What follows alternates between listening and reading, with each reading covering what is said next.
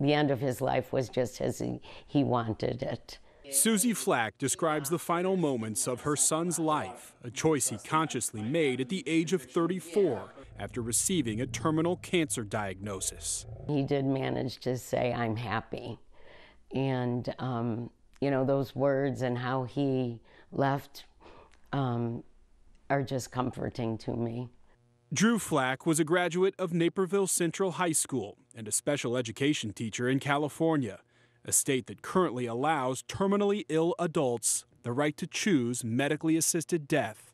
He did come to the decision on his own. He felt that that was a very comforting option for him. The legislation in Illinois requires patients be at least 18 years old, an Illinois resident, and have a prognosis of less than 6 months to live.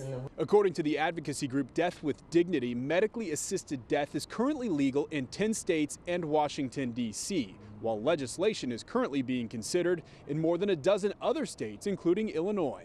I think it's bad medicine, bad ethics, and bad public policy. Dr. Daniel Solnacey is an ethicist, physician, and professor emeritus at the University of Chicago. It's bad medicine in the sense that it absolutely shouldn't be necessary. It's bad ethics in the sense that we should never concede that somebody has a life that's unworthy of being lived.